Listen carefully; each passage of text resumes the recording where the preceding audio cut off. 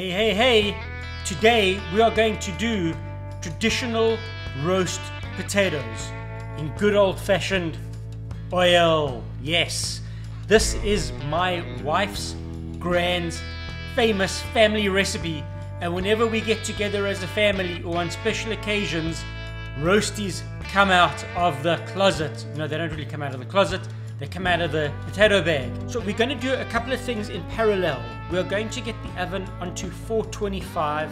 We're then going to put around about 3/4 of an inch of oil into a dish. Get the dish into the oven, right? So we want to give the oil the most amount of time for heating up. Then we get a pot of water and we're going to put that onto the stove, and we need to get that to be boiling.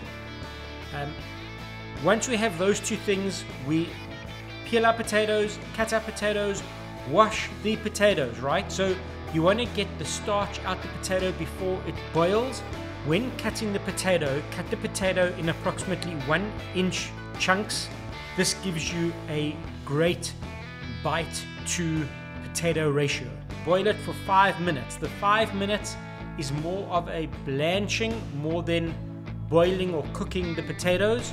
So you want it to be cooked on the outside but still raw on the inside, because you need to have the firmness. The secret in doing roast potatoes is the dryness of the potato. The potatoes are completely dry. You can actually see that they are already cooked on the outside. They are not completely soft, so they are a little bit firm. But that's perfect, right? Because the oven's at 425 and they're going to cook for about an hour.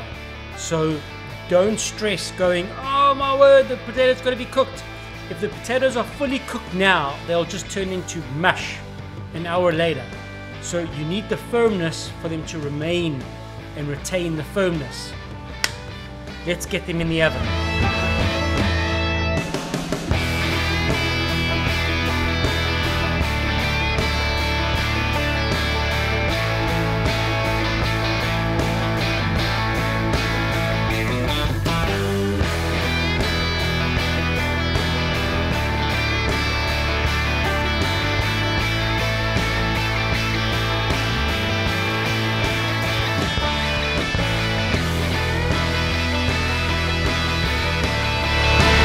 Taken these delicious roasted potatoes out of the oven and they are looking spectacular.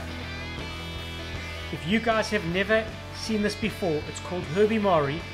It is a salt replacement that is filled with lots of herbs and vegetables and seaweed and all the other cool stuff that goes with it. We sprinkle it over the potatoes. It gives it a awesome flavor, very different to conventional salt. These potatoes are looking scrumptious. How beautiful are these potatoes? Check out this. Just incredible. Beyond awesome. Just amazing. Oh!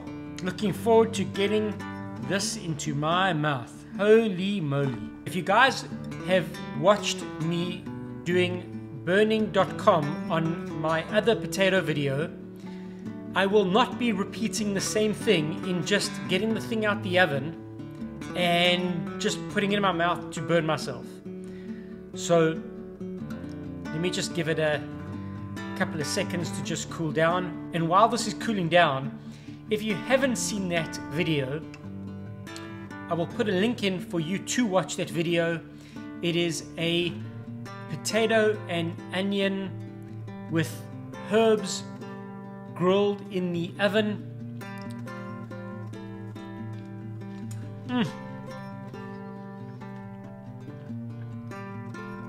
The crispiness, the crunch. Oh, and it is perfectly well done. Perfectly done. Just brilliant.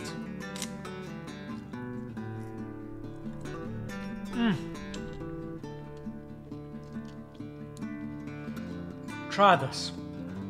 You will not look back. Super simple. Peel the potatoes, boil them for around about 5 minutes. Get the oven at 425. Put the oil into the oven. As you put the oven on, be careful. Trust me on this. If you spill the oil on your body, you will be burnt and you will have chaotic burns. Trust me on it. Don't do stupid. I know someone, not naming any names, that did stupid, so giving you a heads up. Put the potatoes in the oil every few minutes, like 10 minutes or so. Keep on twirling and whirling them around. Keep in the oven for about an hour, hour 20 until they're golden brown. Get them out of the oil, put them into a bowl, let them rest. Put salt, put Herbie Mari on, and you will have a delicious roasted potato. Just awesome. And on that note, catch you guys on the next one.